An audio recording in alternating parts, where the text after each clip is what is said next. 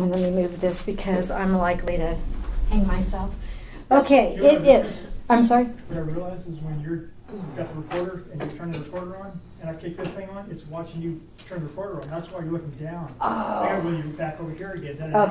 Okay. Because he put one up for the start, and the picture that they had, it looks like I'm dead. So nobody's going to want to turn on that, Roger, because I'm down. I have to even forget they're there. No one is here to see me. I know that, and thank God they're not here to hear me either.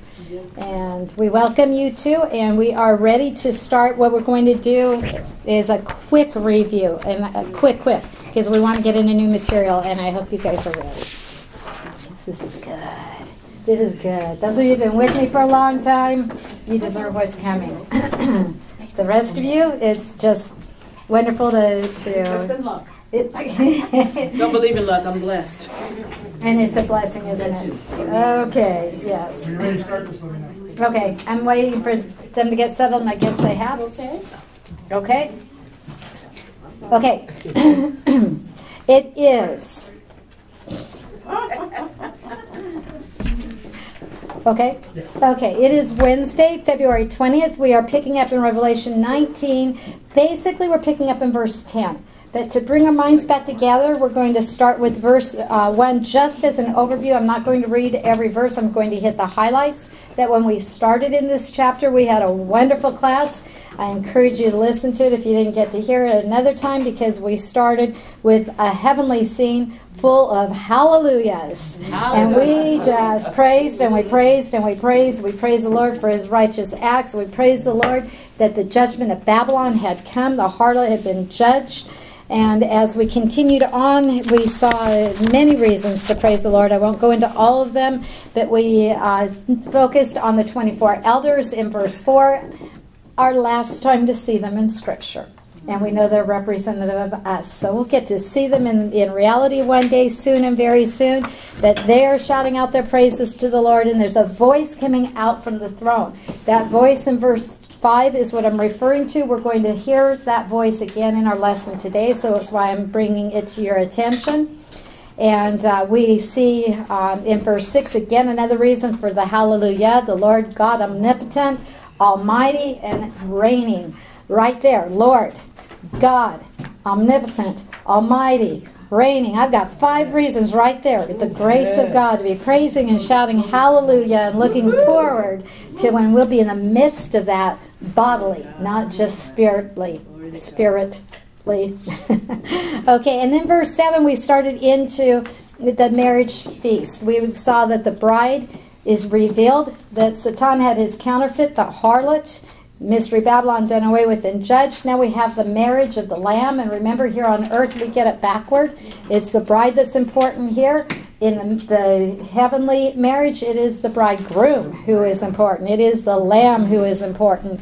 We went into the different stages of the marriage at that time. It's called the Oriental marriage, but it doesn't mean China and places like that. It's just the phrase that's given to the Middle Eastern area at that time. We'll hit on that just slightly today, so I won't bring it out in detail here, but reminding you that Jehovah, God the Father, is looked at in scriptures having a wife whose name is Israel, who has been like a harlot to him, unfaithful, widowed, but not forgotten. And we see that relationship is restored. And then, pardon me, I've got the hair in my eye. And we saw the difference between that and the bride of the Messiah, the bride of Yeshua, the bride of Jesus, being what we commonly call today the church. The called out assembly, those who are faithful to have put their faith in the shed blood of Yeshua Jesus. It started at the time of Pentecost, as you're probably familiar calling it, Shavuot, in Acts chapter 2. We'll continue on until we are raptured, taken home by the Spirit who seals us now unto that day of redemption. We saw in typology a picture of a Gentile bride, because the church is considered a Gentile, even though there are Jewish people in that church body. And when you come into that church body, Ephesians chapter 2 especially describes it very well. One new man. We're not Jewish or Gentile, male or female, free or slave. I forget that there was one more description. We're one in Yeshua Jesus, and we all come to saving faith the same way also. That was the mystery that was revealed with the church.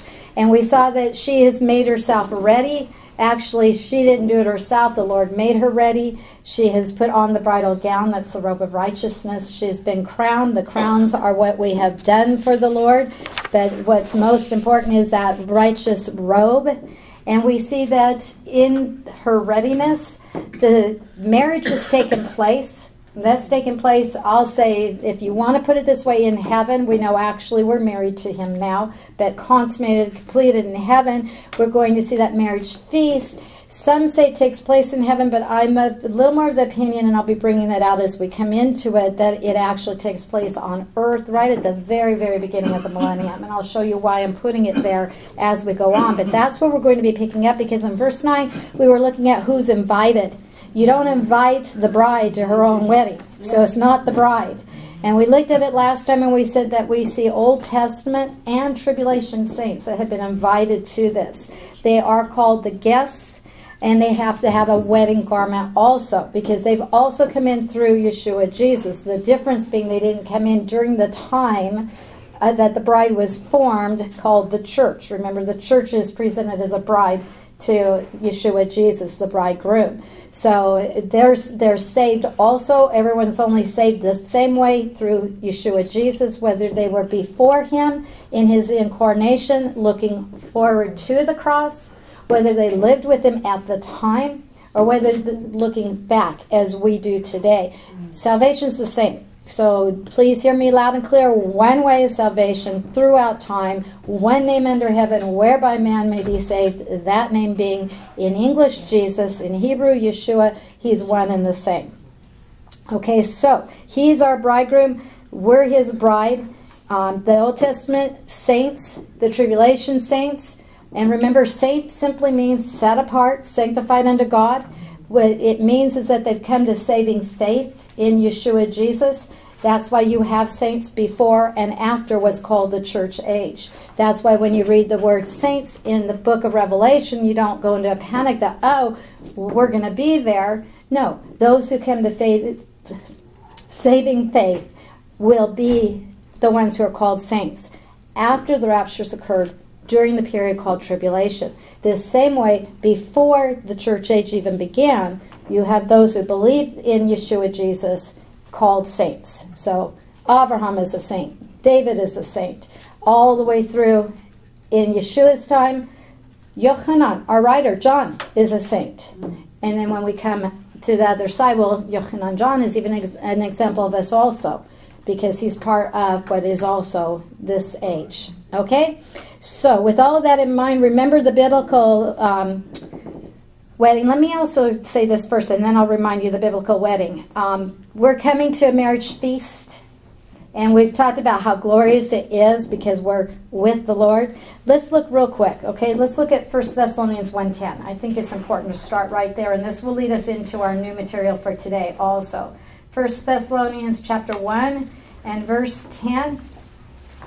We read, and this is written by Shaul Paul. It's written to a congregation. Today we call them a church in Thessalonica. That's why it's called the Thessalonians. We're Californians. Same idea, okay? So he's writing to these people who are believers in Yeshua Jesus. And he writes, and to wait for his son, Yeshua, Jesus, whom he raised from the dead. God raised Yeshua Jesus from the dead. To appear from heaven and rescue us from the impending fury of God's judgment or of God's wrath. Now, notice how he's not talking about that they need to get saved. He's made very clear they are saved. They're believers in Yeshua Jesus. They have been saved. So if they're already saved and they're looking toward a coming wrath, what are they looking toward? They're looking toward the tribulation, the wrath of God being poured out.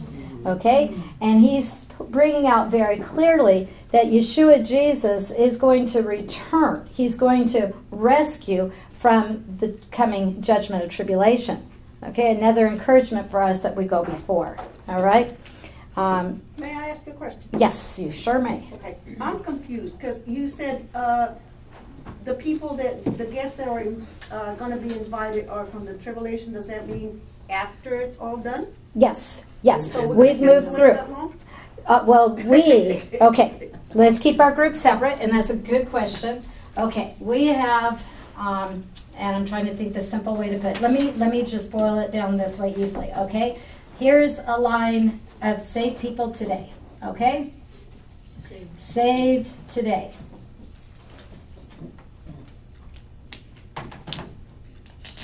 Here comes the Lord in rapture, okay? He comes down in the air. We meet him up in the air. And yes, Arlo, I should have brought my chart. And sitting in the trunk of my car, which did not make it here today. That's why I'm going to go real simple, okay? We're raptured. Now, my belief, my way of understanding is now is a time on this earth called the tribulation. Okay, now I spent other classes where I proved my point of the timing, but regardless even of where exactly you put the timing, I think you'll still follow and agree with this. But if you want why I say it this way, I can get you some other CDs where I spent an hour and a half and longer on proving this point via scripture, okay?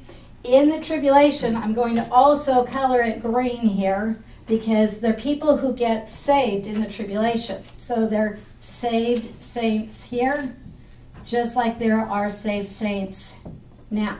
Okay? Now, we are part of this group. We've been raptured.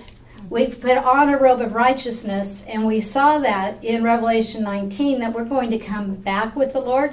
We're going to go into that more today. We come back in our robe of righteousness. We come back with our crowns. That means that we've been to the judgment seat of Christ, the Bema seat of Christ. Okay, so I'm going to put that up here. It's a heavenly scene. The Bema seat, it's the judgment seat, okay, and I'll put Christ because that's the name you're probably most used to hearing. Remember, Christ is anointed one, Messiah, Mashiach in Hebrew, Christ from Christos in the Greek, all means the anointed one. So up here, we've received that robe of righteousness. We've received our crowns. That's taking place, I believe, honestly, while the tribulation's going on down below. Okay? These people that are saved during the tribulation, if they're martyred, we find them under the throne. So there's a throne up here. I'm running out of room. Okay, there's a throne here. And under the throne, and so I'll put it under, I'm going to put martyred. Okay? Martyred saints. Now, the tribulation has come to an end. Messiah comes all the way down. And notice there's not another arrow going up. He's come down. And I'll put here, Mount of Olives is his final destination. He sets up in, and that's, by the way, Jerusalem. And because I am not afraid to take a political stand, Israel.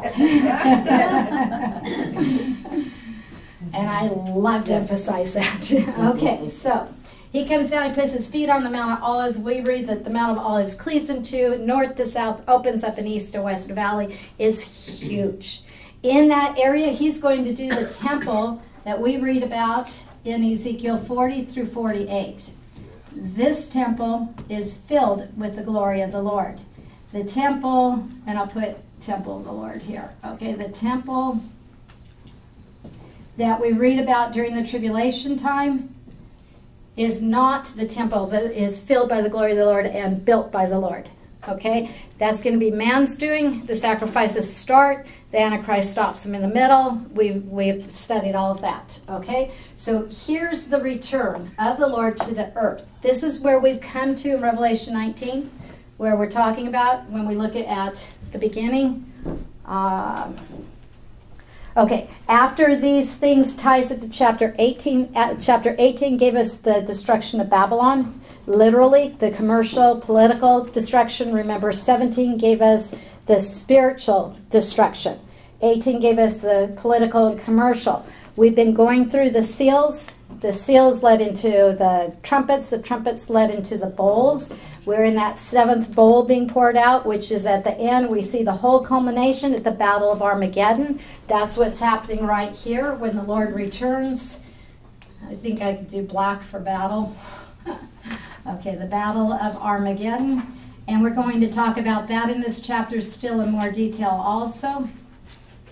He stops the Battle of Armageddon, and that's where he sets up his temple. This is where we have the marriage feast. I'll put it in. Okay, the marriage has taken place. Really, the marriage has taken place before the rapture, but we see it, we receive the benefits of it in heaven, okay? We know we're saved now, but we're with our bridegroom when we're in heaven, okay? Right now, we're sealed by the Holy Spirit. He keeps us till we're home, okay? No worries. You can go through the principality of the powers of the air on your way to heaven. You go through so fast. You go through, I mean, if we had time, I'd love to, but there's no time. But my point is the Holy Spirit has sealed us and taken us safely through the domain of Satan into heaven, okay? And he's heard a lot worse than that from me in this last week, too. Okay? Now, at this point here is where we're talking about having the marriage feast. Okay? Have you gone to a marriage? Have you seen the ceremony? Do you eat together? For the ones that have that, do you eat together before the marriage? No. You have the ceremony, then you have the feast. Okay? Ceremony, in essence, finalized up here. Here's our marriage supper. Okay, here's our feast. Okay, the marriage supper. Here's our feast. Okay, and I'll show you why I think it's here as we go through this.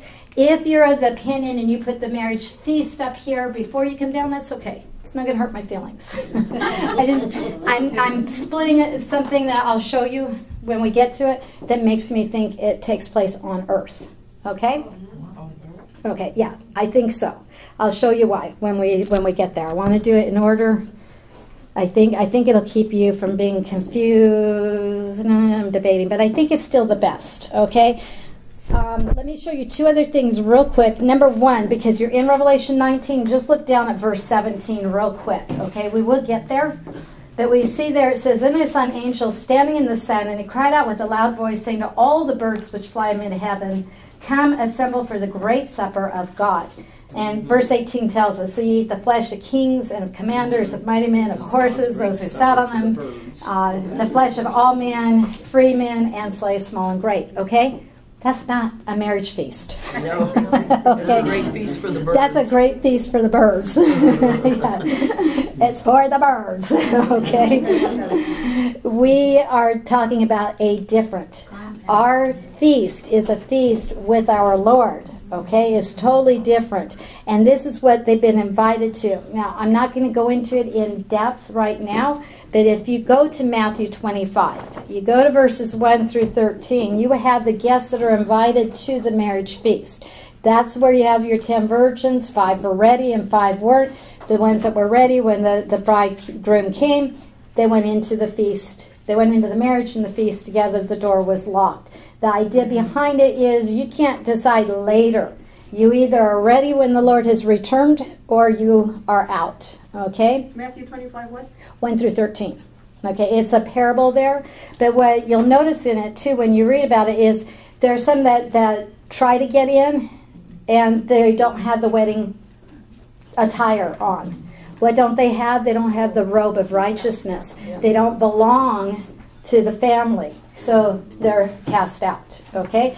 The closest we can get to that, because we can't follow every detail specifically, but the closest we can get to it is when I hear that the Lord says there'll be people that'll say, "Lord, Lord, didn't I do this and that in your name?" And he'll say, "Depart from me, I never knew you." Now, notice for all who've tried to use that to come to teach against eternal security, notice he didn't say, "I knew you, but you blew it, so I don't know you." He didn't say that, did he?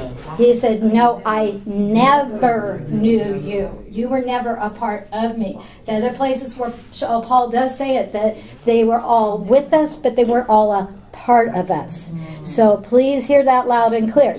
The Lord never knew them. They never had partaken in his salvation. They had never become his child. The same way that in our natural, when we see the birth of a child, I don't care what that child does. I don't care how horrendous the act is. They're still the child of those parents. Even if the parents want to say, I never knew you. They can't. They did know that child, okay? And sadly, there are some on both sides who want to deny parents and want to deny children. Is that word "knew" the same word used in Genesis when it says Adam knew Eve? When he knew her in a physical relationship. It's the same. In a spiritual sense, yes. An intimacy, yes. It's not just a knowledge. It's an actual intimate, yes, in that sense. But you definitely have to turn it to the spiritual. Right. Yes. When you say I never knew you, does that mean just people that do nice things, but they never accepted Jesus as their Savior? It could be those, they were just definitely, good people, yes. But they never were religious or accepted him as their Savior. Yeah, religious would not be your key word because religion isn't what it's about, relationship. But yes, yes. And that's also where you have cults that say that they're part of the Lord, but they're not, and we know they're not. Because if you test the spirits to see if they're true and they don't line up with Scripture, you know that they're not. When they preach another Jesus, teach another doctrine, Paul says anathema. You know, those are the ones, but they think they're fine. They think they're right with God, and they want to show you how to be right with God. That's why it's so important to know what the Word of God says, not what the Word of man says, but what the Word of God says. And why I tell you all the time, get into the Scriptures. Don't just take it because I said it here in class. Don't just take it because your pastor says it on Sunday. Take it because you've opened up the Word of God, and you, by divine inspiration of the Holy Spirit, the Ruach HaKodesh who is within you, you see it in the Word of God.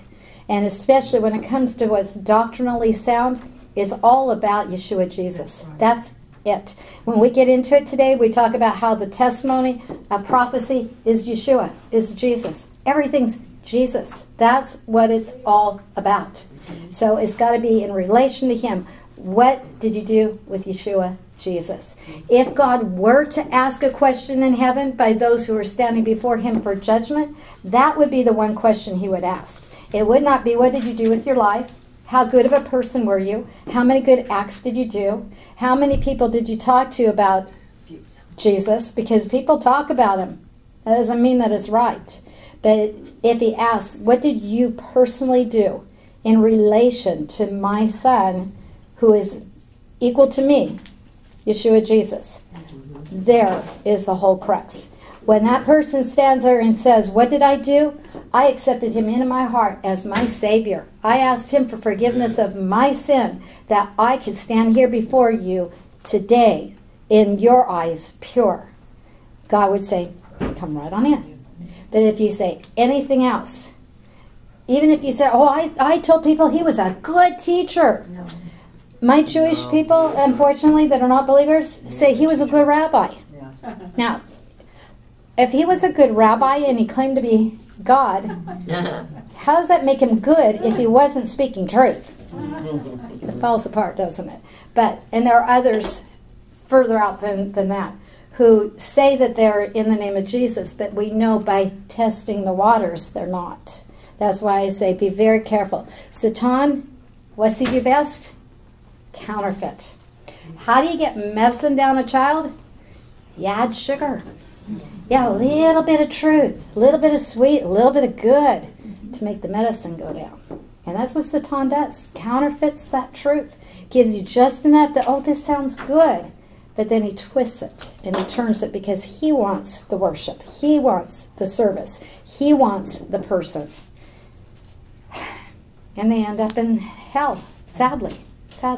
But God's given everyone the ability, the spark of faith within each soul to believe. The Ruach HaKodesh to tug them, to draw them, to bring them to saving knowledge. No one can stand before God and say, I didn't have a chance. No one can. Because even in the creation around us, it speaks of a creator, designer, who wants an intimate relationship with every single person that he has given life to. Bless you. Because life comes from God. Amen. And I can give you story after story after story, where that's my point for class today, of how God has reached out to the jungles, who has reached out into a home that is as godless as can be and saved a child out of it. There are so many ways. We know that God says in the scripture he's not willing that any would perish. He wouldn't stop at anything short. What could be short of giving your own son to die on the cross, to leave heaven, to come down to earth for that sole purpose? There's nothing greater that could be done. So he has done it all, and it's for all.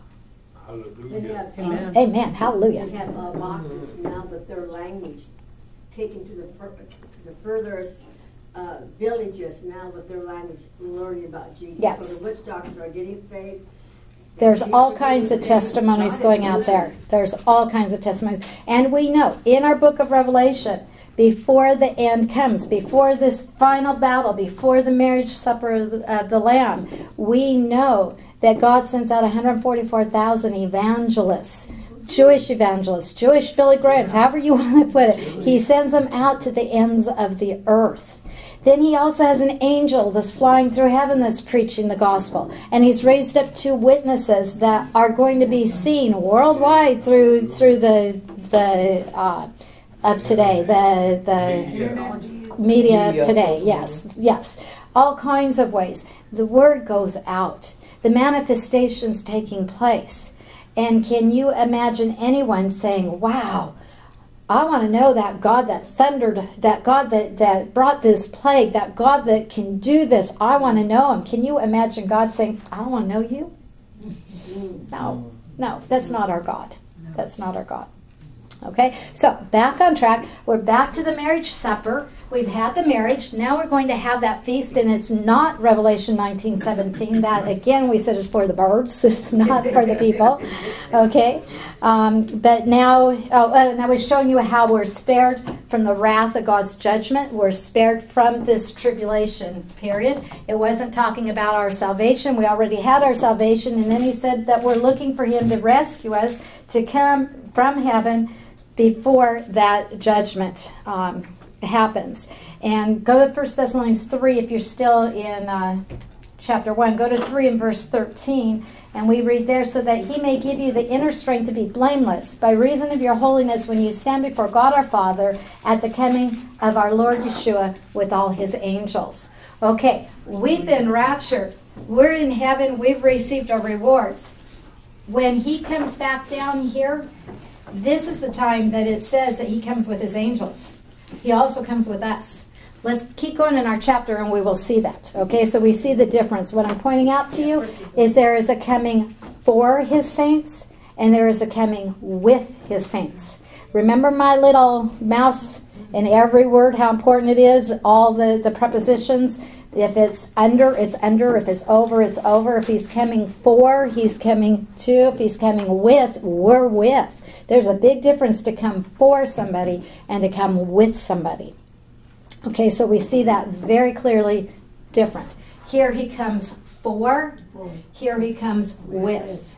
Here it stops in the air. Here it comes down to the ground. That's just two of many ways that is different. So we do not put that together. We see this called the second coming because the first coming, where did he come? He came on earth to die for Bethlehem. The first coming, very good. He was born in Bethlehem. Where am I going to put it? I'm going to put it all the way back here. I'm going to put, no. Let's not do an asterisk. Let's do a star. Because they saw his star, didn't they? There's our star. Okay, and I'll put it in the English. Jesus, Yeshua, his birth. And where did his birth take place? Very good. Bethlehem is where? Bethlehem. I'll just put it easily. You're right on what you're saying also, but Israel's what I was after. Because we put here, he's coming to Jerusalem, Israel. So that's why I'm just putting it simply. But you're right. He came to Bethlehem, Ephratah, Bethlehem of Judea. That's all in Bethlehem, Israel. And that's very important today, too, because our news media wants to put Bethlehem, comma, something else. So God said it. I'll believe it. Okay? So that's why this is called the first coming. I don't want to get off track of what I was saying. That's why this is called the first coming, because he came all the way down to earth. He put his footprints on earth. If you want to be totally gullible, you can go to Israel and they'll show you the footprint where he ascended into heaven on the rock. Now, I know he ascended into heaven from Israel, but I don't believe in the footprint, okay? But first coming, down to earth. Second coming would be down to earth then. The rapture in the air is different. That's why it's not called the second coming, because that's totally different. Okay? Yes, Eric? When they refer to the every eye will see him, yes. Are they talking about? Yes, right here. Matthew 24:30. And I'll put it here, Matthew 24:30. Yeah, all right. Is every eye.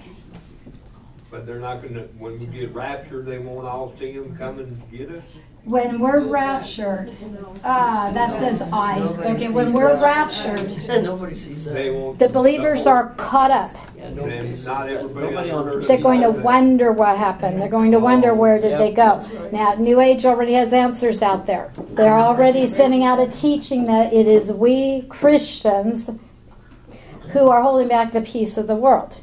And when we've been removed, don't worry about them. They're not being harmed. They've been taken to where they can have their minds open. And when they know and they understand and are in harmony, then we'll bring them back and we'll have harmony. We'll have the age of Aquarius.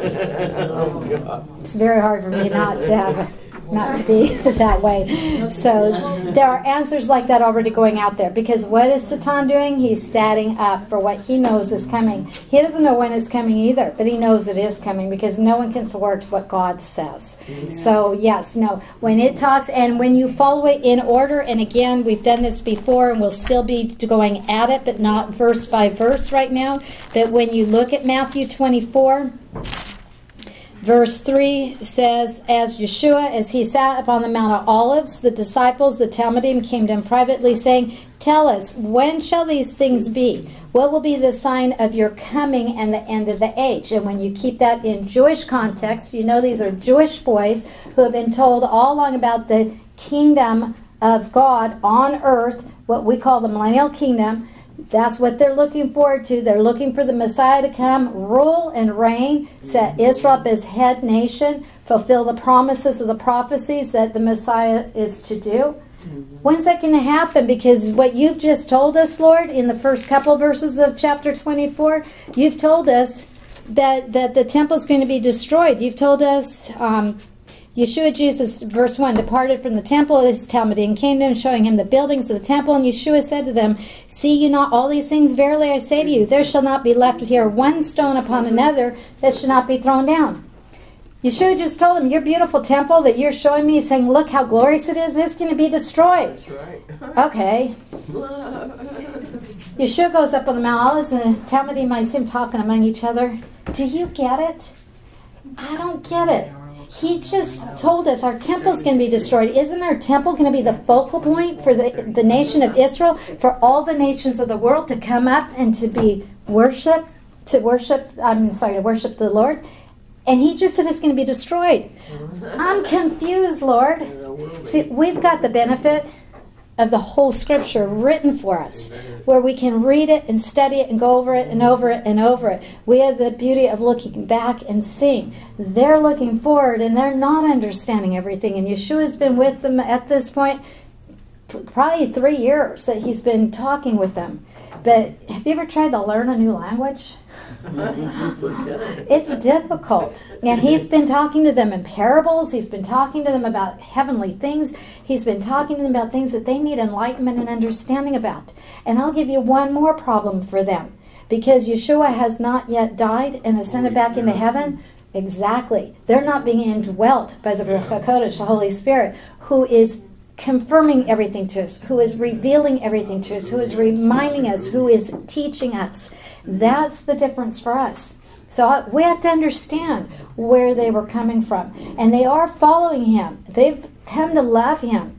When Yeshua says to them, are you going to leave me too? And I can hear the agony in him when he's saying that, because he's seen so many turning away from him. And Peter, Kepha, says, where else would we go? You have the words of life. So they're following him, they're catching it, but they're not understanding everything. And because they, for so long, as a Jewish-minded Talmud disciple, they're looking for that kingdom of heaven on earth. They're looking for God's will in heaven and on earth. They're looking for Yeshua to sit on the throne. They're looking for Rome's bondage to be broken. They're looking to be free. They're not free right now. If they tick off Herod, they were in big trouble. You see Pontius Pilate. He's so scared he doesn't know which way to move, because if he ticks off his authorities, he's in trouble. He doesn't want his head to roll. And yet he's one of the lower men on the totem pole, so who's he going to blame it on? Where's he going to turn? There's not freedom going on. And Yeshua just threw him again for another loop. You're not talking about setting up your kingdom, Lord. You're talking about destruction. You're telling us you're going away? Wait a minute. When is this coming age? When is the end of the age? When is the what we call the millennial kingdom? When is the kingdom on earth? When are you going to sit on David's throne? You promised all the way back. Our prophet Shmuel, Samuel, told us, if you want proof, chapter 7, verse 16 on, that there's going to be someone sitting on the throne of David forever. Now you're telling us we're not even going to have this. So Yeshua goes through this whole description for them. And he takes them in order. It's a very orderly chapter of 24. He takes them through what we call Daniel's 70th week. You go to Daniel 9, 24 to 27, you have it all there also. I spent class and class and class on that, so I can't take that time today.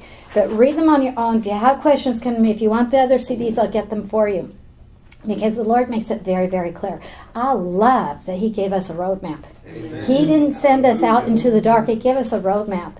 And even though we will not, because we're raptured, we still need to know what's coming. We still need to tell the world what's coming. And for whenever that rapture happens, how are people first going to get saved? I think the ones that are first going to get saved are the ones that we've been witnessing to. And all of a sudden, they're gone. Wow, they even told us about that too. Maybe I ought to look in what they believed in, and maybe I ought to read it for myself, and the truth will come to them, because the Holy Spirit doesn't leave this earth devoid. It's just like he did before the church. We're going to put, okay, I'm just going to put it here, okay? It's bigger than that, but it's here, okay? Before Acts 2, and I'll put that, Acts 2, okay? Acts 2 is when the Holy Spirit comes on them. They see it like a tongue of fire. They are able to speak in languages they have not learned, but notice they were known languages. You know who was there? Jewish people, because they'd come up to Jerusalem for the feast. They were there because they were supposed to be. They're going to hear it, and they might live in Italy and speak Latin. And they might live in, I don't know if I can't say it's gotten as far as Spain. Give me something else. Greece, okay? And they speak Greek. There's other languages that are being spoken. All of a sudden, they're hearing out of the Talmudim, they're hearing their own language. And they're hearing the gospel being preached, and it pricks their hearts, and they get saved, and they run back home after the feast is over. Guess what happened at Jerusalem? Guess what I've learned? And they spread the gospel. And then God raises up Shaul Paul, who really helps get the gospel through the Roman roads, because Rome has built the roads. And he gives it to us much in Greek, because Greek is like English today. So it was the common language. It also has been given to us. We have gospels, especially in Hebrew, because it was reaching the Jewish people. But we had Greek-speaking Jews also, called Hellenists. They were from Alexandria and other places where there's a huge Jewish population. In fact, Alexandria was where the biggest was, especially when Jerusalem was destroyed. That's where it was preserved and where it was carried on. One of the places. So anyway, the gospel went out then.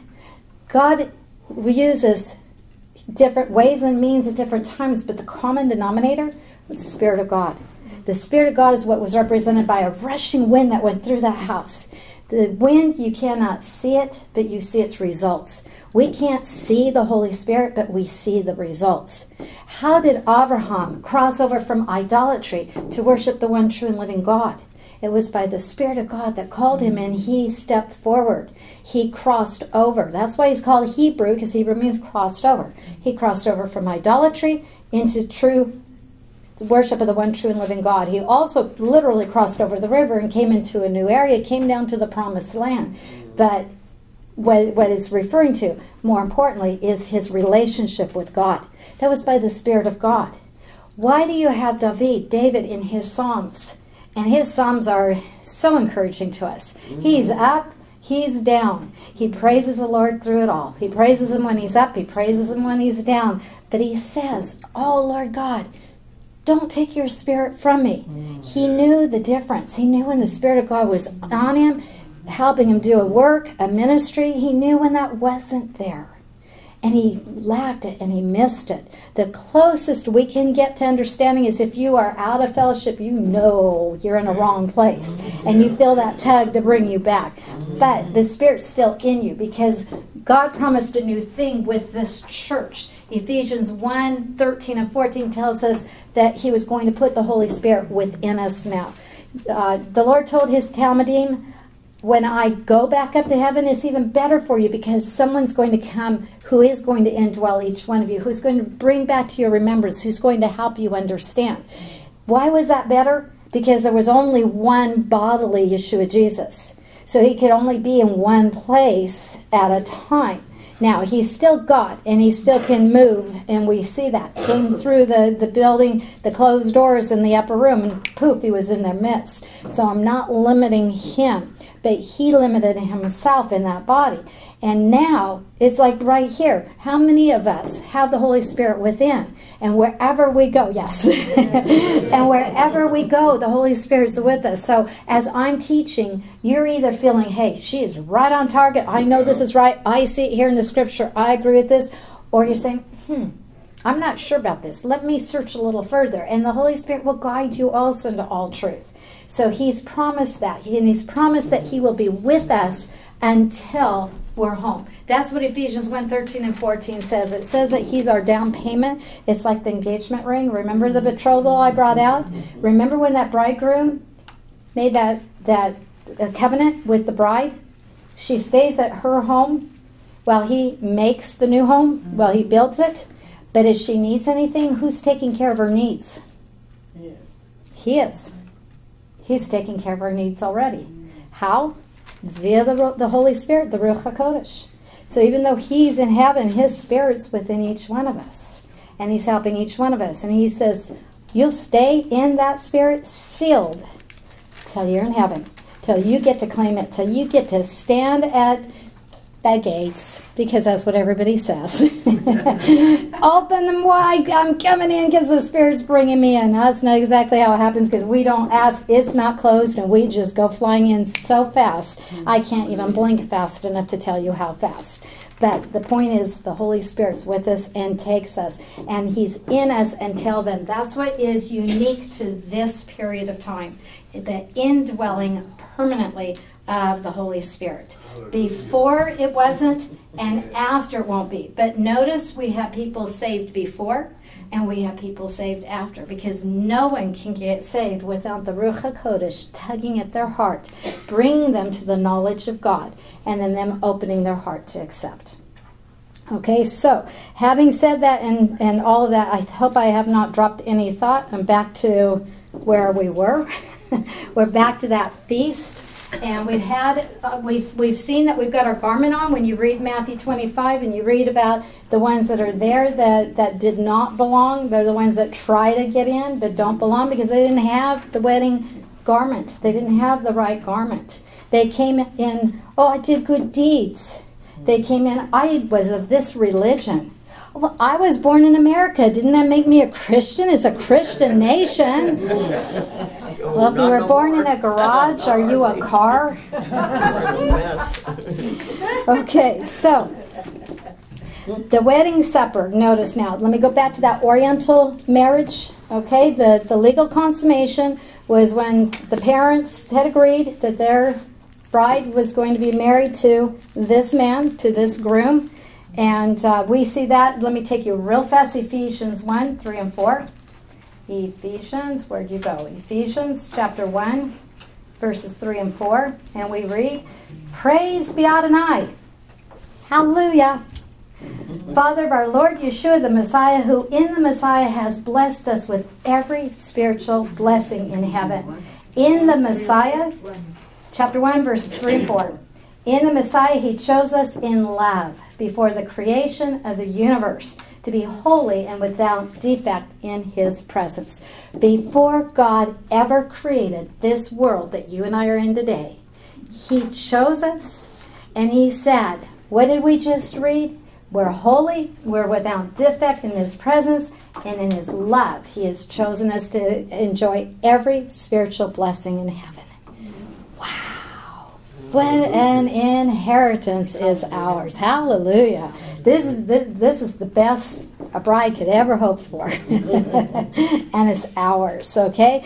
God chose us before the foundation of the earth. That is amazing. Now, the bridegroom comes to claim his bride at that rapture. Father said, son, you've built enough. The home is ready. Go get your bride and bring her home. And I don't know who's more excited, the bride or the groom. We're caught up to be with the Lord. And then after that ceremony, we can say, and we've got the Bema seat proving that we've been there, that we've been clothed in his righteousness, so that we're allowed to be there. We've been given our crowns, which are rewards for what we've done for the Lord. Notice how at that time when we read 1 Corinthians 3 and other places, when we read about reward and loss of reward, and when it says you stand before God to be judged for what you've done and not done in the body, notice they're standing in heaven. They're not standing on the outside saying, have I done enough I can get in? Oh, thank God. Who would ever know when they'd done enough to deserve? We couldn't. But they're in heaven. And Paul makes it very clear. He says that they are saved. Even if all their work burns up, everything they think they've done for the Lord, they did in the flesh, they didn't do anything for the Lord, they never tuned in and served him, he still says they're saved so as by fire. And as my mom used to say, you might smell a smell of smoke on their tail. They might have a mini gown instead of a flowing robe, but they're still covered. They're still in. It's not a matter of salvation. It is a matter of reward or loss of reward. Crowns. We're told there's all kinds of crowns for life. There's the crown that if you lose your life, you're the martyr's crown. There's 5 different crowns in Scripture for different reasons. There's a crown for leading someone else to the Lord. And what we do with those crowns, we're going to see. If you don't know, just hang out. If they earn just more hang than out. one crown, do we give all our crowns back to Jesus? You do whatever you want with those crowns, but I know what I'm doing. Crown at his feet. Yes, it does. So You've run we lay ahead. all our crowns at his feet if we've earned more than one crown? Well, let me ask you, Pam. Would you want to? Yeah. Then I think you will. Absolutely.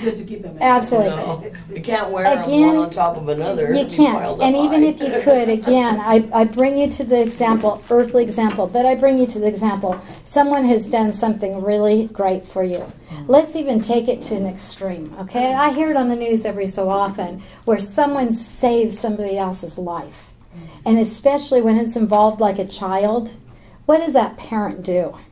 They've tried to find every way to shower the one who saved their child. Give him gifts.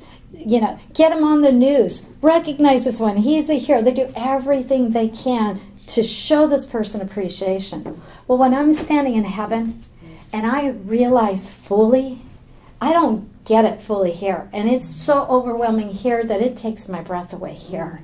But when I am in his presence, when I see the wonders of heaven, and I realize my Savior left all this.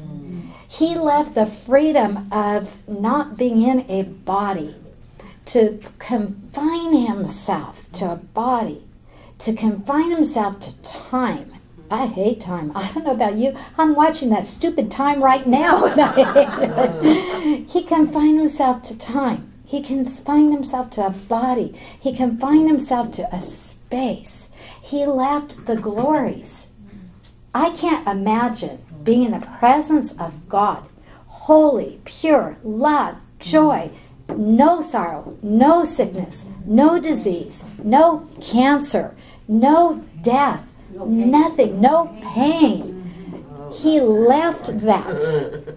He knew when he left it, I'm going to come down to earth, humble and lowly. I'm not going to go be born in the palace and be treated with royalty. I deserve that and more, but I'm going to give all of that up. I'm going to be laid in the feeding trough of an animal for my first crib. The feeding trough of an animal. In a cold stable. Yes. Stinky. Yeah, stinky. That's true. I am going to be misunderstood. I'm going to be mistreated. I'm going to move toward the one reason why I came. And that reason is to die. How many of you were born with a hope to die? Came out of the womb and said, let me die, let me die. You don't say, well, if you tell me that I'm going to die, I'm going to come out. Right.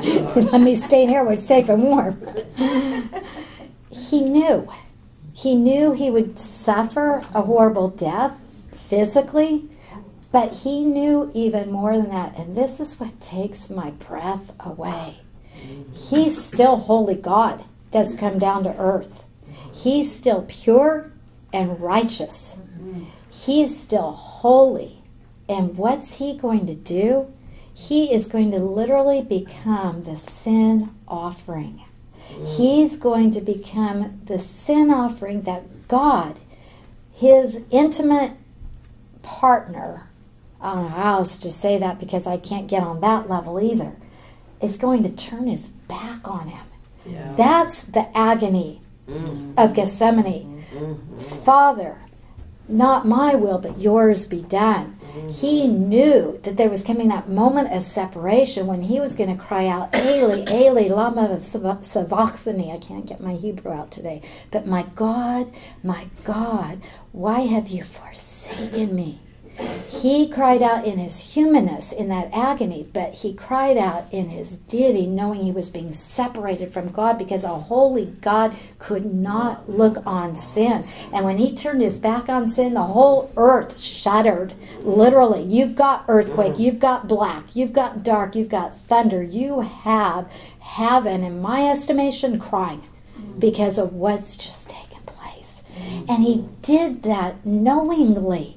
When I realize that, when I can comprehend that on a level where I see and understand like I don't now, and I see those nail-pierced feet and hands, oh my goodness, oh,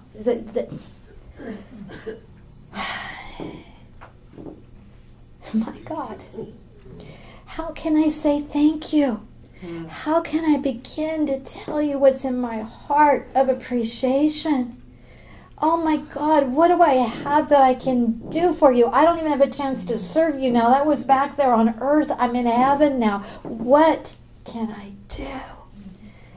What do I have that I can give you? You've given me everything. You've given me my life. You've given me everything. Oh, you've given me a crown. That crown was my joy because it showed me what I did for you. It was something I was proud of in the right way. But you know what, Lord? That's the most precious thing I've got right now. And here it is, yours. Let me give it back to you. Let me put in your hands something tangible to say thank you. And well, it's not enough. I wish I had 1,000 crowns, Pam, to throw at his feet. I wish I had 1,000 hallelujahs, tongues to keep saying hallelujah, hallelujah, hallelujah, hallelujah. I want to praise him forever and ever. I want to shout it to the mountaintops. I want it to go down to earth. I want it to go over the heavens, under the heavens. I want it to be reverberating louder and louder and louder. And I'm not alone because I'm watching all of you guys fill up with tears the same way I have. And if we feel that here and now, oh my word, what's it going to be like there and then? Again, the ineffable, indescribable love of our God. Hallelujah! Praise you, Lord! Let heaven hear us right now, and let them rejoice with us. 24 elders, get up and dance around that throne for me. Bow down for me right now. Be at this nail-pierced feet and say, glory, hallelujah, thank you, God. That's where it's at. That's where it's at. Forgive me. His great mercy upon us and love. Yeah, I hope I have 1,000 crowns, Pam, and every single one of them. Let me give it to you again and again and again, Lord, and let me see him be glorified. And what thrills me is I'm not going to be alone in that. You all are going to be doing the same thing, and maybe all of us together will feel like we've begun to thank him. And then we get to do it for 1,000 years, and 10,000 years, and 10 billion years, and 10 trillion years, and we've only just begun. Isn't that wonderful? Isn't that? I can hardly wait. So, let me get down to earth, sorry. Come back here. It's awesome.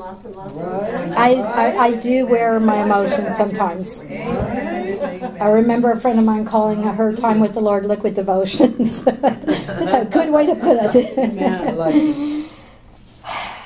So we're there. We've had the consummation. We've had our time. And we're going to come back down with him. And we're going to get into that part. And we got to get there. It's a good class, but we got to get there. Best is yet to come. But that wedding supper is going to be for a number of days. It's not just a day. Thank you, Pam. I think I actually have one. I got one. Thank you. That wedding supper is going to last. We don't know how long. Literally, how long here on earth. We'll talk about time when we get to it. But excuse me, we shouldn't have started. But here's where I believe it comes at the beginning of the millennial. Let me get into this and we'll see where it happens. But keep in mind, traditionally today a Jewish wedding feast that follows the old traditions lasts a week. Okay? The bride and the groom are put on display in the beginning, but they go in and they consummate their marriage while the feast continues on. You know what? I will take one of your... I need one more. Thank you. Thank you. Okay. This was so awesome. Just hearing about this, just coming to this point of this wedding feast, because go with me to Revelation 19. And as I said, we were going to do a short review. Ha! You all know me by now. But notice what has happened, okay? In verse 8, it was given to her to clothe herself in fine linen, bright and clean. The fine linen is the righteous acts of the saints. And we know our righteousness is as filthy rags. It is the Lord's righteousness. Then he said to me, right, blessed are those who are invited to the marriage supper of the Lamb. That's what we've been talking about now. And he said to me, okay, this is the voice coming out of the throne from verse 5, okay? This is the one who's talking with him, and he said to me, these are true words of God. These are the true sayings. You know what he's attesting? It's the angel in heaven saying, I can swear by this. This is true. You ever heard that expression, it's too good to be true? Guess what? It's not. Not when you're talking about this. And that's what I think the angel is saying. It's true. You can bank on it, John, Yohanan. You can take it to the bank. Remember, Yohanan is on the aisle where he's been kicked out for his testimony. He's been put out there to die. He's not in a nice place. He doesn't have a warm bed in a nice home to go to. He's not feasting on a meal that's been prepared for him like a king. And he's being told, this is the scene. You've come through all of this horror, Yochanan. You've seen the tribulation. You're seeing it come to its fullness now, where that last bowl is being poured out. That's the fullness of God's wrath. And yet, look at where you are in the heavens. Look at your feast. Look at this marriage ceremony. This is the true words of Elohim. Not my words, not the angel's words. This is the words of God. Wow. What does Yochanan do? He acts just like us. He is so human. I love it. Then I fell. Yochanan, John, I fell at his feet to worship him. The one who's talking to him, he is so excited over what he's hearing. It is so wonderful. He falls down to worship this one. Oops. What's he say? He said to me, don't do that. I'm a fellow servant of yours and your brethren who hold the testimony of Yeshua, the testimony of Jesus. Worship God. Worship him. For the testimony of Yeshua, Jesus, is the spirit of prophecy. Wow. We got to unpack all that, but notice that's how I know that the voice, and we talked about who that voice was earlier, and we said we weren't sure. When I followed it through to the end of the chapter, or to this point in the chapter, I know for a fact now that voice was not the voice of the Lord. It came out of the throne. Well, remember, around the throne, you've got all this activity. It could have been the voice of one of the elders, although since he's called an angel, I'm going to say no, because the angels are separate. But the angels are there too. We know that there's angels around. There's the 4 living creatures. There's the 24 elders. There's the others who have gone on before us. So we know there's a lot, and it's all around the throne. So it's not saying that it was the voice of the one sitting on the throne. If it had said that, we'd know that was God. And if it was that, then he wouldn't have been seen in a manifestation where Yochanan would have fallen down to worship him and would have been told, hold it, wait a minute. All worship goes to the Lord God and to he only. Okay? Let's break that down.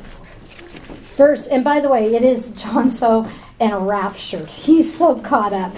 He's just so, he's come through the horrors. Now he's getting all this glory and seeing what's coming. He's seeing the fact that the one who has been so mistreated is now going to be glorified.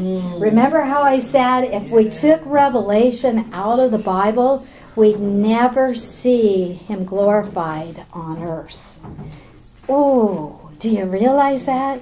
We had to go a long ways. We had to start all the way back to Bereshit, in the beginning. We had to go all the way back to Adam, our first father. We had to come all the way through this time, and we know it's been about 6,000 years. We had to come through a lot. Could be more, but around that time approximately. I'm not setting dates, okay? To get to this point. Wow. You ever gone through a thriller? I tripped into one by accident once. I'm not a thriller watcher, okay? I like Happily Ever After, and I'll cheat and read the end of the book before I get through it, okay? That's the way I am. But it was true story centered around the Holocaust, and that's how it caught my attention. I flipped channel, saw something Jewish, it drugged me in, and it ended up being a thriller. And this person is trying to rescue another Jew, and they go through, I mean, they're shot at. I don't remember what all happens, but all the way through. And I don't know how this is going to end. I didn't get to watch the end before the beginning. I was literally on the seat of my pants, on the edge of my chair, go, trying to get them through. And in the very last scene, although it almost cost the rescuer his life too, and he's carrying her because she can't even walk for herself now. But at the very last scene, they're rescued. They make it. It had a happy ending. I was so relieved. But the way I felt, I was drained and all my emotion came out and I'm just, thank you, God. Thank you, God. Thank you, God. Well, see, that's Yochanan. He's just, thank you, God. Thank you, God. I've been through all this thriller called life. Thank you, God. I think that's how we're going to feel. We made it. When my mom slipped out of my presence and into eternity, one of my first thoughts was, you made it, Mom. You made it. And I heard Paul to continue pressing on toward the high calling, to continue fighting the good fight. But even Paul said, I have fought the good fight. I have finished my course. He knew his days were being numbered. He knew he could go into the presence of the Lord in the victory of the shed blood of Yeshua Jesus. That's where we are too. Hang on just a little bit longer. Amen. Just a little bit longer. Maybe not even through today. And we'll be there. I can't imagine. I've told you all along, heaven's noisy. Well, can you imagine the split second that we realize we're there? Oh my goodness. I think we're going to do our best to deafen those who've been there who think it's been so great with all of our praises and hallelujahs. And here's Yohanan, but he's told by this angel, I'm just your fellow servant. Don't worship me. Worship all the way through Scripture only goes to God and to Yeshua Jesus. It never goes to his angels, not even his archangels. Nobody else ever gets worshipped. We see that very clearly. And why does he call himself a fellow servant? Yes, nothing on earth receives it. Go to Hebrews. This is the angels. This is what the angels are. And we think angels are, wow. Well, and they are, because God created them. We're all wow. Hebrews chapter 1. Chapter 1 and verse 7 says, indeed, when speaking of angels, he says, who makes his angels winds and his servants fiery flames? He sends the angels out like the wind. He sends them out like fiery flames. But keep going. Drop down because I'm in a hurry. Because we're still stuck with the clock. Verse 13, moreover, to which of the angels has he ever said, sit here at my right hand until I make your enemies your footstool? Who did God say that to? Yeshua Jesus. Amen. Remember I said his seat is a love seat built for two. God the Father, God the Son sitting there together. The Son on the right hand of the Father, not the angels. There's where our worship goes. And remember, everything in heaven's focused at that throne. Remember, the 24 elders are on thrones also, but they're little thrones. They're not on the high throne. They're on the little thrones. And I don't know why they're on thrones, except God is God, and he says that he puts them on thrones. He blesses, he gives. But aren't they, these angels that he's never said, sit on my right hand, aren't they merely spirits who serve, who are sent out to help those whom God is delivering? You may have a little different in your scripture, but that's basically what it's saying. Do you know those angels that you think, wow? And if you've ever had an angel encounter, it is a wow encounter. But he's saying, they're just your servant. They're here to serve you. Do you know that angels look with curiosity at our lives to see what God will do? They look into our salvation. Wow. Look at that. Because remember a time before when a head angel fell, took a third of the angels with him, and they did not see God go after and rescue them. No, God bound some under the waters until judgment. He's banished the others out of heaven. He's told the head of it, you're going to spend eternity in the lake of fire. You're going to be in torment forever. In the very presence of God, pride, and God said, no, no. And he did not raise a hand to rescue them. I think the only reason why he rescued man is because man wasn't in the very presence of God in that way. Yes, God came down, walked on the earth with Adam, with Eve, and that should have been enough. But God in his love was willing to demonstrate that love to us and gave us the gift of salvation. Wow. Praise you, God. Hallelujah. Thank you, God. So they're fellow servants, and they're fellow servants to Yochanan John, right? Because John's a great guy. I mean, look at what God entrusted him with, and look at who he is. So God gives angels to Yochanan. But that's all, just to those special ones, right? Those giants, those heroes of the faith, right? Nope, everybody. What's the verse say? What does, what verse are we in? 10? What does 10 say? I'm a fellow servant of yours, Yochanan, and your brethren. Who are Yochanan's brethren? Us. All the way down through time. We're all his brethren. We're all his brethren. They're for us also. Have you ever asked the Lord to send a hedge of angels to protect? Yeah. Not a thing wrong with that. Everything right with that. Because we even see that in Kings, and I'm getting ahead of myself. It's 2 Kings 6. Chapter 6, verses 13 to 17, and we'll catch this in a moment also. We'll read it then when we get to where I wanted it, but we have the story of Elisha. And Elisha and his servant Gehazi are surrounded by all of the enemy, and Gehazi's in a panic. They are outnumbered. It's going down. This is it. And Gehazi is so upset. And Elisha says, whoa, wait a minute. Don't panic. Don't lose it on me. Don't worry. God opened his eyes that he might see. And God opened his spiritual eyes, and he saw horses and chariots all around, surrounding, bigger, stronger, better than the enemy. And Gehazi realized in a moment he had nothing to fear. That's exciting. Hallelujah, because that's for us too. Okay, staying with verse 10 though. We have now that the angels are servants to us, to the brethren. Specifically, the brethren are those who hold the testimony of Yeshua, the testimony of Jesus. Okay? He tells them, puts the direction to worship God, but then he explains the testimony of Jesus. I'm sorry, I went back to Revelation 19 and the end of verse 10. Okay? Sorry, I threw you a left curve there. We're back in 10.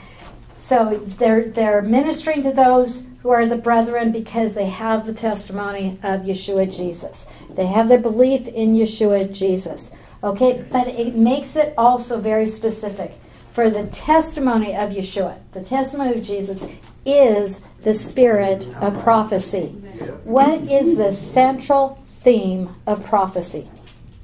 Yeshua, Jesus. It's either prophecy looking toward his coming, or prophecy looking back. If you're talking about salvation, if you're talking about God's plan, we are prophetically looking forward to the return. Yeah. The prophecies that tell us he will come. I believe it because I've seen him fulfill every prophecy on time exactly as he said. When Yeshua came this first time and came all the way down to earth, his first coming here, he fulfilled over 300 prophecies. And it started from being born in Bethlehem. Because as I've asked you before, who in this room chose where they were going to be born? How come no hands are going up? You can't choose where you're born. And we've got a pregnant Miriam in Nazareth. But that's not where he's to be born. And God sees to it in the perfect timing when she's going to deliver. She's in Bethlehem, house of bread, because he's the bread of life, being birthed where Micah said he would be. Prophecy number 1. Number 2. Number 3. Over 300 in this first coming. Every single one right. In our English, you can dot every I and you can cross every T and you can put a period at the end of every single sentence. Everything completely, nothing where you have to look at it and say, well, it's a little gray here, but okay, I'll give it to you. No, it is as exacting as his birth in Bethlehem, all the way through. Now, if he did that so perfectly here, what about all the prophecies about the second coming? I don't doubt it for a moment. I will tell you, write out your check on it, send it to the bank of heaven, and claim it. Because you can cash in on this and you won't be disappointed. That's what is so beautiful about prophecy. And prophecy all centers around one main theme, and that is Yeshua Jesus. And it glorifies him, either in what he did in the first or what he'll do in the second. It's glorifying him from beginning to end, always the theme and the object of prophecy is Yeshua Jesus, who is the glory of God. So the theme is to give glory to God. And how do we give glory to God? By recognizing Yeshua Jesus, who is very God himself. So, Revelation is a book of prophecy, and we know that. It's in direct relation to what I've just said. Even though it's future prophecy, the central theme of the book of Revelation, I take you back to the very first chapter and the very first verse and the very first words. And what do you read? The revelation, the revealing, the unveiling of Yeshua HaMashiach, Jesus Christ. That's our whole book.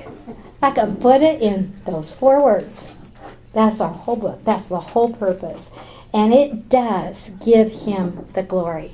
We see him in his divine glory in this book, like we don't in any other. We get little glimpses here and there. We have the transfiguration. We have times when you get a little bit of who the glory of God is. We're told all the way through. The stars are declaring it, literally declaring it, teaching it, telling it. Everything is centered around that, the glory of Yeshua Jesus, who is God. But here in Revelation, we would not have a record of him in that glory. We'd only have the humble coming, not the glorious coming, if we didn't have it. So are you ready? Here we go. Verse 11, I love it. I saw heaven opened. Right there, I got to stop you. Right there. Heaven is opened. Okay? Let me take you back, because some of you weren't even with me. We've taken so long. Go all the way back to Revelation chapter 4. Jump there with me real quick. I was just going to share that the heaven door was opened twice in the book of Revelation. Oh, a little different. Yeah, little 4:1 and 19. And right here, but it's a little different. Right there, and we're right there, but I'm going to point so you out when something people try greater. to tell you there's only one return of Christ, don't listen to them. No, don't listen. But notice the difference. In chapter 4, verse 1, after these things, and that's after the church age, after the revelation given to the 7 churches, and we know where we're at, Yohanan looked, and before me was a door standing open in heaven. Okay? Mm-hmm. A door. Roger, open that door, please. Okay. He's opened a door. Now, if I yelled the word fire and we all tried, we'd have a jam right there, even with an open door. The door was open for one to come up. Yochanan, John. He got to come up into heaven. He got a sneak peek. Poor Yochanan. How exciting and how wonderful. But he had to come back down to earth. And he had to still live here. Ugh. Okay. I looked, behold, before me was a door standing open in heaven, a voice like a trumpet, the shofar blowing. Tony, where are you? Get your shofar going. And I heard speaking with me the voice that says, come up here, and I'll show you what must happen after the church age. Okay? And we go from there. Yochanan lifted up, to me, is a very clear picture of the rapture, that we can see very clearly him being caught up. He heard the shofar blast, and he heard the Lord say, come up. When we read 1 Thessalonians 4 about the coming of the Lord to gather us together in the air to meet with him, we hear the shofar blast, the voice out of heaven. I think we might hear those very words. Come up. Boom, I'm gone. Patsy Claremont, I think it is, give credit where it's due. He'll toot, I'll scoot. Oh, there, I heard the shofar. Are you ready? Dora. Would this be a good time to go watch that John... St. John in Exile? Yeah. They could be. That's the shofar blowing on a cell phone. I asked Tony to give us the sound effects. If you don't know it, that's a shofar. I should have brought my trumpet today. Maybe next week I'll bring you one and blow you away. But notice what I pointed out, okay? The door was opened for Yochanan to come up. Now, the door is open. When we come up in rapture, believe me, we're not going to stand in line. We're not going to be at a gate. And, do you have your pass? Do you have your ticket? No, it's not going to be that way. But I'm contrasting it because now here back in Revelation 19 and verse 11, all of heaven is opened up, not just a door. Heaven is opened up. Why does it have to be opened up? Because it's more than just one coming down. It's Yeshua Jesus coming, but he is coming with all his saints. And we're going to read in Matthew, he's coming with his angels. So we've got a huge entourage that's coming. What happens when a king comes? Does a king come alone? No, he's got a whole royal entourage with him, doesn't he?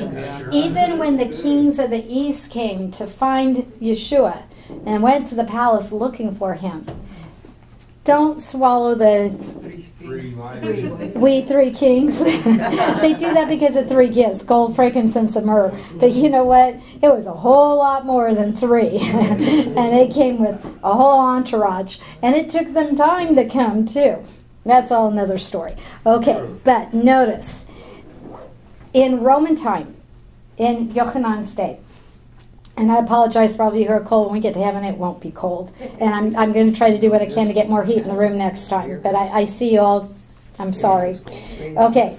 The Roman custom, when a general returned from a battle, he would, when he was successful, he would be the first one that would go down the main street of town. And behind him would be his army. Behind his soldiers would be all the booty that they had got from their victory. And behind it were those who were chained. They were the prisoners now, the slaves. At best, they'd be sold off as slaves. At worst, they would be executed. But that's how he came through the town. Guess what he was on? Was he walking on his own 2 feet? No. He rode on a white horse. Victory. What do we see here? When we see heaven open and behold a white horse, victory. And he who sat on it, he doesn't leave it for us to wonder. He who sat on it is called faithful and true, and in righteousness he judges and wages war. And what do we say? Hallelujah. Okay, now, some poke fun at us and say, oh yeah, ride a white horse, sure. Okay, I just gave you the truth that was what the Roman army did on earth, and that could be literally what happens. I'm not going to tell you what has to be, because we are in a book that can be symbolic. But let me show you in Scripture where it is real. Go to 2 Kings chapter 2. 2 Kings chapter 2. They're having a hard time hearing me. Sorry, but 2 Kings chapter 2 and verse 11. Okay, this is Elijah, Eliyahu in our Hebrew. Suddenly, as they were walking and talking, Eliyahu with Elisha, the one who's going to follow him in service, they were walking and talking. There appeared a fiery chariot with horses of fire. It separated the two of them from each other. Eliyahu went up into heaven in a whirlwind. I take the scripture literally. I believe that literally it was a horse and chariot that came down and in a whirlwind scooped up Eliyahu into the chariot, and they went into heaven. He was taken away from the presence of Elisha. Okay? It's the picture, kind of like it. The difference is Elisha was a believer, so he would have gone too. So, not the best picture, but yes. Okay, but I think that was literal. I think that's how it happened. I don't think that's something that they just chose to tell in that way. I think it's how it happened.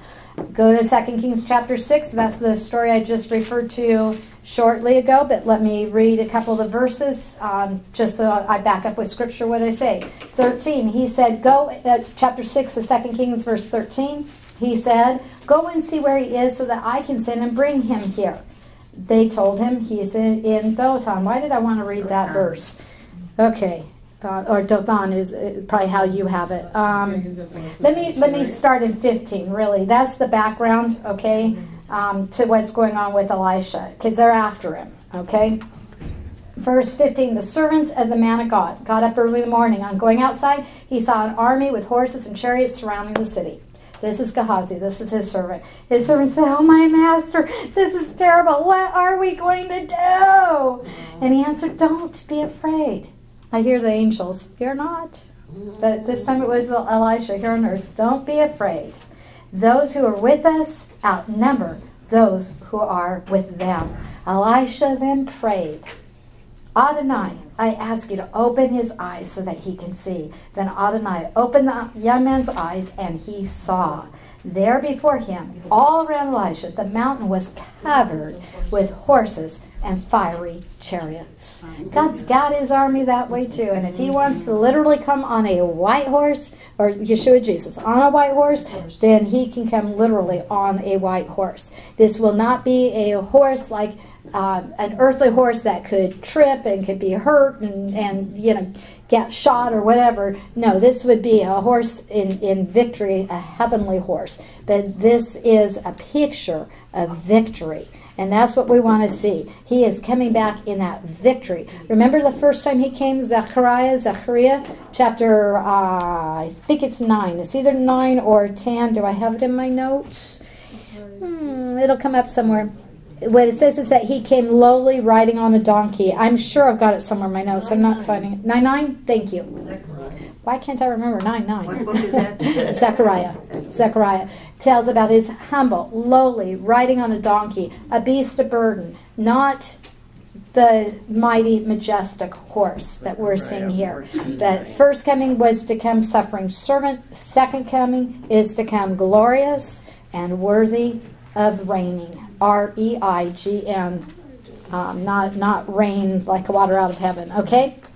So the setting shows us he's coming regally, he's coming majestically, he's coming mighty, and he is called faithful and true. What have we just come through? We've just come through the lying Antichrist, who has been anything but faithful and true.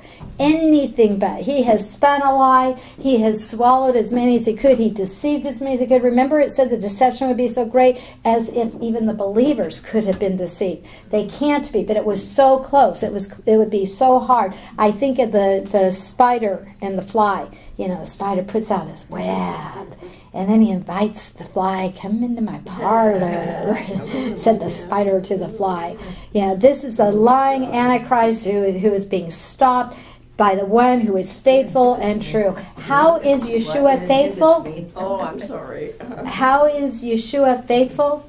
He is faithful to God. He is faithful to God's will. He said, I didn't come to do my will. I came to do the will of the one who sent me. He, in his faithfulness, has kept the will of his Father.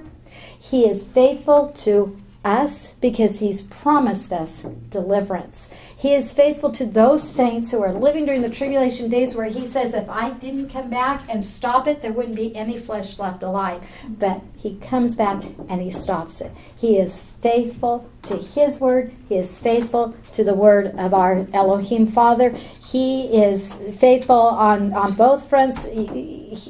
The fidelity of this. He's trustworthy. He is faithful. It's manifested toward those who trust him. It's righteousness. Our book has been full of war. It's been full of conflict. It's been full of lie and deceit. It's been written in blood.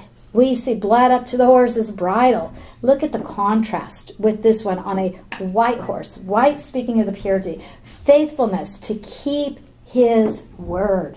Faithful in the first coming, faithful in the second coming. This is a mighty and an awesome contrast to all that Yochanan has just seen. And even though we've drug it out, if we could have seen it along, the contrast would really stand out. Really stand out. Now think about the ones living during that time who have come through 7 years of horror. Wow. And then to see this scene. Oh my goodness. I mean, wow. So he is faithful. He is true. True. No faults in him. Not one word a lie. Remember what started all this was a lie. He tells the Pharisees when they're lying that they're their father, the devil, the father of all lies. Lying is huge. 7 things God hates, top of the list, lying. Why? I think because that's what started this all. And when we use the expression that lie is out of the pit of hell, we are so right, because that's where all lying comes from and where it's all going to go and where it's going to end up. He is faithful and he is true. You don't need to worry about his keeping his word. In the beginning was the Word was with God, and the Word was God, is God. Go down verse 14 of Yochanan 1 that I just quoted, and you have that word tabernacled with us, dwelt among us. And he goes on and tells, in that coming and dwelling was for our salvation. Faithful all the way through. And it even says, in righteousness. Our next phrase, in righteousness. That is the controlling factor of judgment. You want right judgment. You want it to be right on. You want it to be true. You want it to be fair. We get upset when we don't see justice done. Go with me to Isaiah 11. Isaiah chapter 11. The righteousness of our Lord and Savior. On that day, Isaiah, I'm reading 11:11. But I just tell you, Isaiah 11:3. Chapter 11 and verse 3. He will be inspired by fearing Adonai, by fearing the Lord. He will not judge by what his eyes see or decide by what his ears hear, but he will judge the impoverished justly. This is the Lord. He's going to judge justly. He will decide fairly for the humble of the land. He will strike the land with a rod from his mouth and slay the wicked with the breath from his lips. That's ruling with a rod of iron. We're going to come to that part very shortly. Justice will be the belt around his waist, faithfulness the sash around his hips. He is faithful, he is just, he is righteous, he is true, and it is in that the judgment goes out. All fair. What deserves punishment will get punishment. What deserves reward will receive reward. He is faithful. He is just. He is true. What does Satan do to his people? He lies to them. He tells their population today, if you want, and he's speaking to the men in particular, because the women don't even count, but to the men in particular, if you want to be guaranteed heaven, and what's heaven? Heaven is where you'll have 72 virgins on 72 mattresses of 72 different colors. How that could be heaven is beyond me. But all you have to do is go out and kill. Take as many Israelis with you as you can, and your reward will be in heaven. And they do that. They go out. They strap that belt around themselves, and they blow themselves up. And where do they awaken? In hell. Definitely in hell. Can you imagine when they realize they've bought the lie and nothing can change it? Because when you leave this earth, it is all settled. It is all done. No second chances for anyone. What a contrast. He judges righteously. He judges fairly. Messiah is the judge also. Look at Yochanan, John. Chapter 5. Remember, he's our same author. This is his earlier book that tells about the life of Yeshua.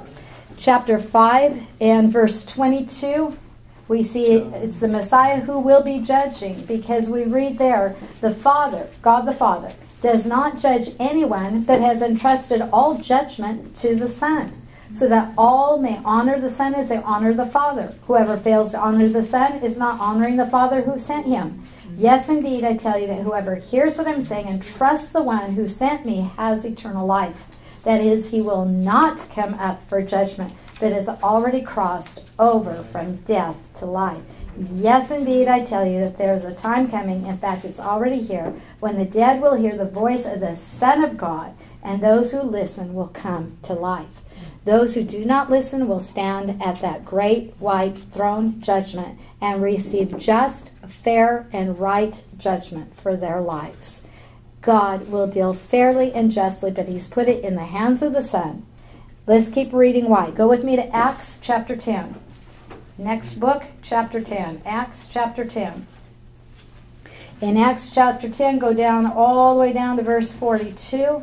And we read, then he commanded us, the Talmudim, the disciples, to proclaim and attest to the Jewish people that this man has been appointed by God to judge the living and the dead. And when they're saying this man, they're referring to Yeshua in his earthly form. They're seeing him Son of Man as well as Son of God. And they're saying that God has given it to him to judge all men.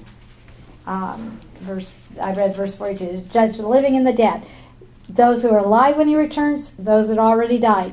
They will stand before the Lord one day in that time of judgment. Go to chapter 17. Acts also, chapter 17 and verse 31. Acts 17:31. For he has set a day when he will judge the inhabited world, and to do it justly by means of a man whom he has designated. And he has given public proof of it by resurrecting this man from the dead. So God has put it into the hands of a man. What man? The man that God resurrected from the dead. So we know it's Yeshua Jesus. Why does he put it into the hands of the man? Because is it fair for angels to judge man? They don't know what it's like. You could say, not us, but the unsaved could say to an angel, but you don't get it. You don't understand. You didn't have earthly form. You couldn't decay. You couldn't suffer. You couldn't feel the pain that I felt. But could they say that to the man of God? No. There's nothing they can say that he could not say to them. I felt, I know sorrow, I know death, I know how hard, I know frailty, I got tired. We read that he went down the boat, went to sleep because he was tired. We read that he had to depart from the people because he was tired. I'm glad he understands my frailty. And because he does, and because he lived perfectly and rightfully, he has the right to judge. Amen. And he will judge fairly and right. Go to the next book, Romans. Acts, Romans. Now we're into what Shaul Paul says. Remember, out of the mouth of 2 or 3 witnesses, let a thing be established. Romans 2 and verse 16. Romans 2:16. On a day when God passes judgment on people's inmost secrets, according to the good news as I proclaim it, he does this through the Messiah, Yeshua. Shaul Paul says there's going to be a day when God judges the heart. He sees all the way through to those secrets. You can fool some of the people. Some of the time you can fool most of the people, a lot of the time, but you can never fool God any of the time. He knows the heart. And when he looks at that heart, he calls it what it is. Wicked, out. Saved, in. Hallelujah. We're in. Okay, so he's going to judge in righteousness. I'm back in Revelation 19:10. He judges, he's faithful and true. Judges in righteousness, and he wages war. You know what? He's right to wage war. This is the Lamb that's now the lion. He is going to come as a lion roaring. His first coming, he came as the lamb.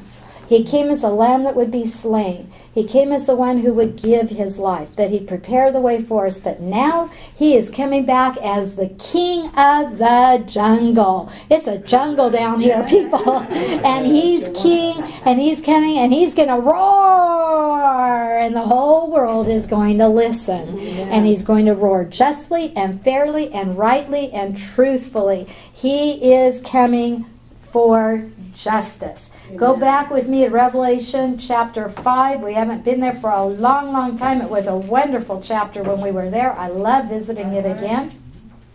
We see the Lamb and we see God in this very clearly because the Lamb takes the scroll from the hand of God. In Revelation 5, verse 5, it says, one of the elders said to me, because no one could open that scroll, remember, Yochanan cried. No one could open the scroll. They looked in heaven. They looked on earth. They looked under the earth. That means they looked at the occupants of heaven. Obviously, they did not look at Yeshua because the Lamb's going to be able to do it. But they looked at the elders. They looked at the angels. They looked at the whoever was right there.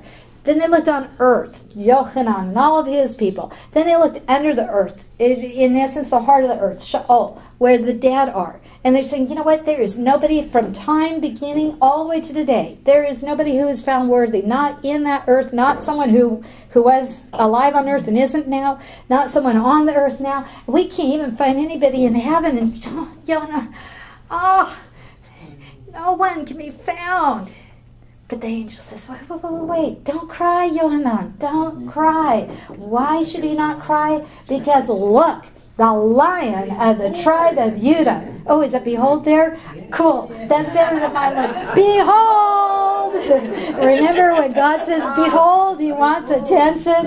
Behold, the Lion of the tribe of Judah, the root of David, he has won the right to open the scroll and its 7 seals. That means he owns the scroll. And what's the scroll of? It's the grant deed to this earth. He bought back the earth with his shed blood. He paid the price to redeem us. We are his because he could open that scroll. Hallelujah! Hallelujah! If he did not, we'd go down in defeat. Why was Yochanan ready to cry? No one to save him. Right. That's what it was. If the scroll couldn't be opened, if there hadn't been an owner of it, then Satan is the owner. And yes, if he is the one who owns it, bawl your head off.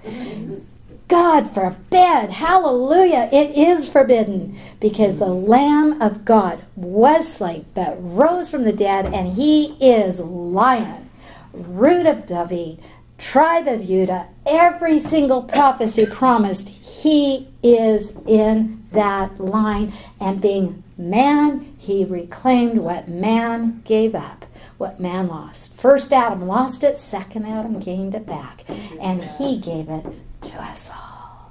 Hallelujah. Hallelujah. Yes, thank you, Lord. Thank you, thank you, thank you. You ever been rescued by somebody? Even something not so important as the eternal life? And you're still so thankful. Yes, so grateful. Yes, yes. You know, I've failed to bring out also in his faithfulness. Go with me, because he's faithful and true. I want to bring this out in our new covenant and our original covenant. Go first to Philippians. Philippians 2, 5 through 11. Get our whole complete thought here. Chapter 2, verse 5. Paul, writing to those in Philippi, he says, you need to have a certain kind of attitude. Let me tell you about that attitude. Let your attitude toward one another be governed by your being in union with Messiah Yeshua. Okay, you belong to the Messiah. You're his. Now, that should dictate how you act toward everyone else. You should act different now. You ever have a parent when you were a child say, you're my kid, you need to act like it? I don't know how you all were, but I grew up being a PK. A PK or an MK, missionary's kid, pastor's kid. Guess what? You all out there that aren't have rules for us who are. Oh, they're perfect. They have little halos and they act just absolutely perfect. Don't do that to a pastor's kid. Because you know what? That pastor's kid is just as human as the non-pastor's kid. But I did know when I went with my parents to a church meeting, there was certain behavior expected of me. And if I didn't measure up to that certain behavior, I was sure to wish I had later. Yeshua is saying, you're mine, you're reflecting me, you should have this kind of attitude. Because even though he, verse 6, was in the form of God, he didn't regard it equality with God, something to be possessed by force. I'm demanding. He didn't come down to earth and say, hey, I'm God, and if you don't like it, well, you know what? I can, and your life is gone. We don't see him make Krispy Kreme out of, or critters, out of the people around him, even the ones who rejected him, even the ones who nailed him to the cross. He said, Father, forgive them. They don't know what they're doing. He didn't say, you know what? I'm going to give you what you deserve. That shows me right there he was God, because I cannot imagine not wanting to just, you know, I've had enough. I've suffered enough. You've disrespected me enough. Oh yeah, let me put you in your place. But he didn't. On the contrary, even though he was equal to God, he emptied himself. Verse 7. He took on the form of a slave. He didn't even come down as a prince, let alone king. He took on the form of a slave by becoming human like us. And when he appeared as a human, he humbled himself still even more. Philippians 2, 5 through 11. Sorry, Philippians 2, 5 through 11. And I'm reading a complete Jewish, that may be why it's confusing you some, sorry. But I'm reading verse 8, that he humbled himself even more. He became a servant, he became a slave. He bent down to earth to be a servant for us, and then even more, he became obedient to death. Remember how he said he came for one purpose? He came to die. He didn't come for some glorious life. He came knowing I've come for one purpose. And his whole life was spent toward that purpose, coming to that focal point of the death on the cross. And hallelujah, he did not stay dead. God raised him from the dead, that he didn't just pay the penalty, but he conquered it once and for all. So death is under his feet. You can see his foot raise his hand in victory.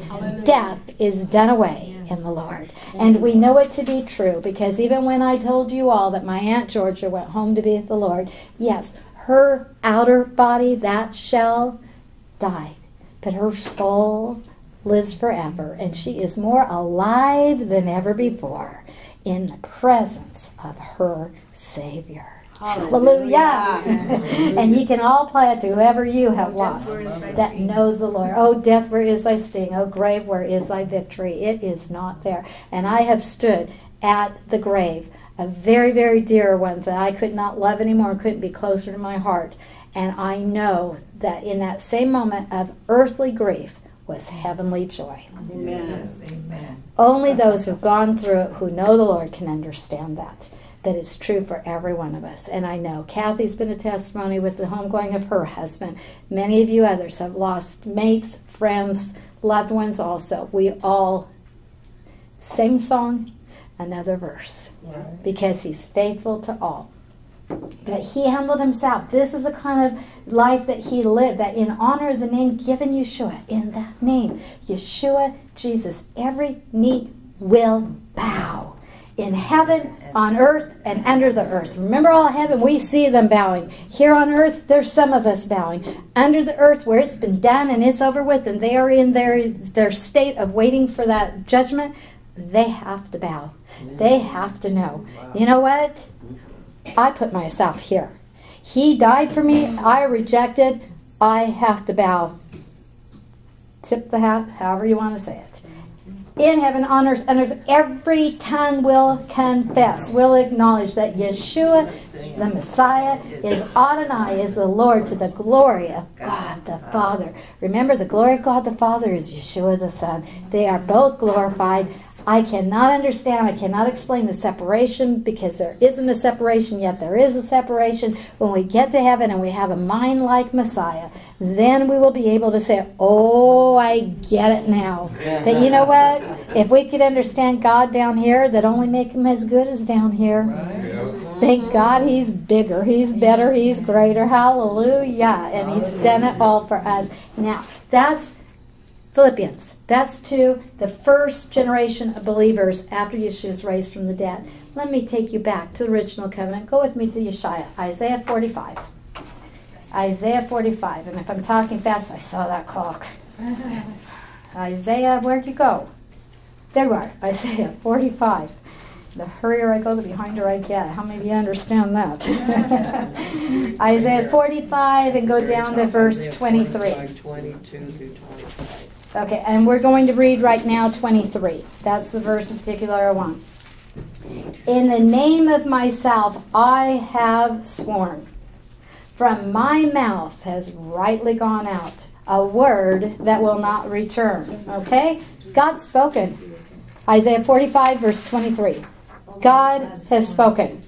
Okay? He says, in the name of myself I've sworn. Remember when God raises his right hand and swears by himself, because there's no one else that he can swear by? There's no one greater. There's no one equal, so he had to swear by himself. Well, in essence, that's what he's saying here again. I've raised my hand in an oath. I've sworn, I have spoken, and I have said, in the name of myself, from my mouth it's rightly gone out a word that will not return. It means it's not going to come back void. This is a word that goes out and reverberates to the end of the earth, to the end of times, and even beyond to that, out into eternity. That to God, every knee will bow, and every tongue will confess. What are they going to confess about me? That only in Adonai, the Lord, is justice and strength, as it goes on in Isaiah. But what he is saying, the same thing said about the Lord is said about God. My point of this again is the deity. They are equal. At the name of Yeshua, every knee will bow. God says, I'll make it happen, but he is me. He's in me, I'm in him. Remember, John 10:30, I and the Father are one. And the Jewish people, got it. They picked up stones. They wanted to stone him. Why? Oh, you're blaspheming. You're equating yourself with God. That's worthy of us stoning you to death. They didn't miss it. They didn't say, oh, he said he was a good person. He was a good rabbi. No. He's a good teacher. No, they got it. He claimed to be God. He is God. Isaiah says it. Shaul Paul says it. Yochanan John says it. And we today are declaring it. God and Yeshua are one. The glory of God. Hallelujah. At the name of Yeshua, every knee will bow. You ever seen an enemy of the Lord? I can't wait till I see those enemies bow and serve him the honor due his holy name. And it's going to start with Satan, and it's going to have a whole entourage afterwards of all those who have followed him in that lie. Amen. Amen and amen. Hallelujah. Because he is faithful and true and righteous and judges fairly, wages war. I'm out of time. You know what? Do I race through the next few to get that whole complete thought in here? No. All right, I'll tell you what. You're going to have to go through that part of verse 11 with me next time, because it is too great to race through. But let me just sum it up, okay? Let me tantalize you, make you want to come back. Okay, we've got it. Faithful, righteous, true, judging, waging that war. All of these that we've said, we're going to see that divine judgment. We're going to see the fire of judgment. His eyes are like fire. We'll go into where we've heard that before. We're going to see that this one who is judging is king. He is crowned with a crown. Now, we have different crowns. I'm going to tell you the difference between his crown and our crowns, because we've thrown all our crowns at his feet, but the crown he's wearing here is a different crown. You have to come back next week to find out what that crown is. And we've got more names to go, because we're going to get all kinds of names. Remember my favorite word? The ineffable name of our God. We're going to go into how wonderful, hint, wonderful his name is. We're going to hit the ineffable, indescribable. She caught it. That's one name. We're gonna go to one that's above it all. You want to know what that name is? Yes. Come next week. Come next week. I love it. I thought we'd get there today, but it's coming. If it's a cliffhanger, if you're a good student, you know how to cheat. Yes, we do. You just go read. Because I'm not going to take your Bibles from you. I'm going to tell you, open up, cheat, come back with that name on your lips too. So when I ask, we're all ready. You want to come back and praise our God, who is indescribable, who is awesome, who is amazing, who is righteous, faithful, true, Yeshua. Don't you love him? Yes. I love him more than when class began. How does that happen? I always think I'm at capacity. I can't love you anymore, Lord. And then he just pulls it open, and I love him more. And I see in faces you love him too. Praise our God. Hallelujah. Oh, Lord God, our faithful, our true, our loving God, praise be to your holy name forever and ever and ever. And Lord God, I can't wait till bodily we are home in heaven too. But take the praises of this classroom, the hallelujahs, the amens, the joy that is here. Lord God, hear it. Let it ring in your ears. Let it bring a smile to your face. Let it be joy overflowing as we join the heavenly chorus and sing forever and ever. Hallelujah. Praise to our holy God. We bow at the name of Yeshua Jesus. And in that precious name, amen and amen. So be it. Hallelujah. Hallelujah. Want to go for another hour? Yeah, I'm just getting started. Exactly. It's like, it can't be over. I got to explode. You got to let me go. Different religions, they teach that all people bow That's why they don't believe in the bema seat, because they think they'll be bowing with the lost. But I guess we're bowing in heaven. We're bowing, yes, and not with the But lost. Not with the lost. So therefore they believe when they will bow. They think that means the righteous and the lost will be bowing. The lost will, but not at the same time in the same way. When they stand before God at the great white throne judgment, they have to bow. They have to know the righteous God has judged. Right. You know, that's when they will bow. We're bowing up in heaven. That's We're right. bowing now. Uh-huh. Yeah, no, So, it's but they different. get confused with that.